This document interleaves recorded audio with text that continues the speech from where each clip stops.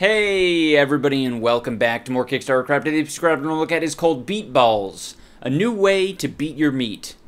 That is a pun that I came up with. It's nowhere in this video or this project at all. I came up with that shit. So just remember that when you think, oh, iDubbbz doesn't even write his own jokes. He just uses the puns that exist in the project already. Not true. Taste is the sensation produced when a substance reacts chemically on the tongue. Hearing is the ability to perceive sound by detecting vibrations. Do you know what sound tastes like? Oh! Oh, fuck!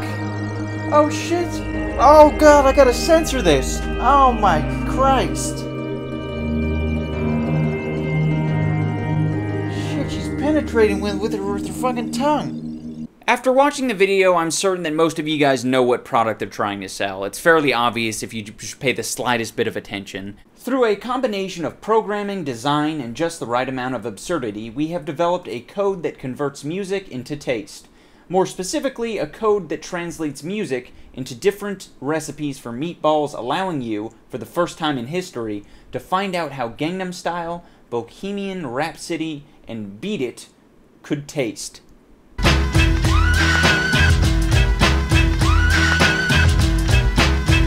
Now you guys might be thinking that this whole thing's a joke, but it's not a joke. I looked at a project minutes ago where it was a 3D printed plastic phone. There was no actual components and it was like, oh, no technology, etc., etc. That was obviously a joke. They had fake quotes at the bottom, all this shit. It was like, okay, funny joke, haha, I can move on and not give you any money for this shitty product.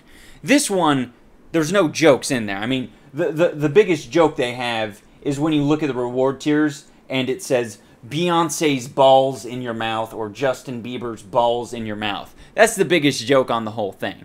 And, you know, I'll give it a little chuckle, alright? Haha, good joke. Beatballs is a project developed by us, 54 students from the Interactive Art Director program at Hyper Island in Stockholm, Sweden. Okay, I will admit that sentence kind of sounded like a joke. I mean, Hyper Island, Sweden, 54 students. I mean, the whole thing sounds like a big fucking joke. The worst part about this project isn't that they're making meatballs out of music, and that's sort of a dumb way of putting it anyway, right? They're actually using arbitrary stats from a song to turn a meatball into a really shitty meatball. That's the worst part. What they're doing is, let's take Pharrell Williams' Happy as an example. The song Happy by Pharrell Williams has 74 energy. It also has 13 chatter and 29 liveness. I'd imagine they meant liveliness, but maybe they meant liveness. The degree in which it's performed live, I suppose. And then they have popularity, 127 tempo, duration. I mean, some of these are things, right? But I don't know why they determined that tempo has to equal lemon zest and that that mood has to equal strawberries. I'm not quite sure what the connection there is. In any case, we have Pharrell Williams' meatball, which consists of chickpeas, curry, lemon zest, strawberries, garlic, and Thai basil. So basically, a shitty meatball. And you're going to get the same result in just about every song you put into the meatball making machine. For $20, you will get one Beatballs poster of your choice and a bonus Beatballs sticker. Oh, 20 bucks for a sticker and a poster, what a bargain. For $30, you can get one e-cookbook so you can make recipes such as Adele's famous song, Rolling in the Meat. I came up with that one, Rolling in the Meat. Oh, man. $45 will get you one Beats Ball t-shirt of your choice. You can get Beat My Balls, Beyonce's balls in your mouth, or Justin Bieber's balls in your mouth. So, hilarious t-shirts for $45. The highest reward tier is $5,000. For $5,000, you get something very special. You get a meatball. But not just any meatball. You get a meatball featuring your favorite song.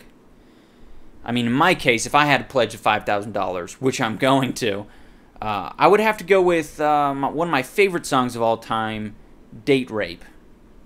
Yeah. Wonder what ingredients they'd put in a date rape meatball. One weird thing about this project that I've seen with a lot of other Kickstarter projects is the fact that they have 9 backers, but they've raised $9,000. There's sort of a discrepancy because as you scroll down, you're not going to see any huge donations. So you have to wonder where the $9,000 came from. You know, is it the person who made the project? Is it just a glitch in the system? I'm not exactly sure how it happens, but I've seen it way more than once. I've seen it 4 or 5 times, and I just thought that was worth mentioning. There's no other point here than that. Weird, right, guys? We have also built a working prototype of Beatballizer, a machine that takes the recipes from Beatballs and mixes, rolls, and cooks the meatballs just by pressing play on your phone. Okay, I'm hearing some of you guys are saying, oh, but the production value on that video was pretty good, and they got some high quality prints on here, and it looks good. It looks like a well-made Kickstarter project. Yes, yes. If you have students, 54 Swedish students in a design class, they sure as fuck better make a nice-looking Kickstarter project. This thing, yeah, fuck. It's got all the tiers laid out nicely. You can look at an illustration, an infographic. Gives you everything you need. I'm sure they took a shit ton of design classes at Hyper Island, okay?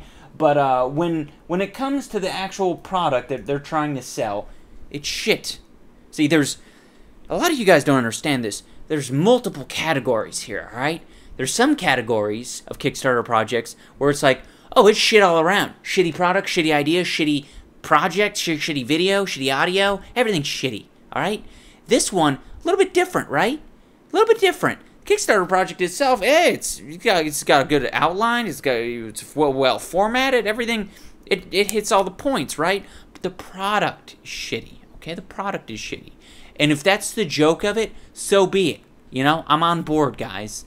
Hey, Sweden, give me a call next time. Let me know you and your boys at Hyper Island are going to be doing some sort of weird tongue-to-ear fellatio project, all right? Then I'll hop on board. I'll be on the first, take the first train ride to Sweden. Hi, Dubs, there's no train rides to Sweden from California. Oh, there isn't? Oh, fucking newsflash, dipshit. Delivery time might be delayed due to high production volume. Holy shit. That is a pithy and accurate risks and challenges section. Can't really critique it. I mean, we can probably have a shit ton more risks, like our meatballs suck ass. That might be a risk. That is going to do it for this episode of Kickstarter Crap. I hope you guys enjoyed watching. Remember to share with a friend. Remember Facebook, Twitter, YouTube.com/SV. And remember to tune in next time when I beat my baby. Shut the fuck up.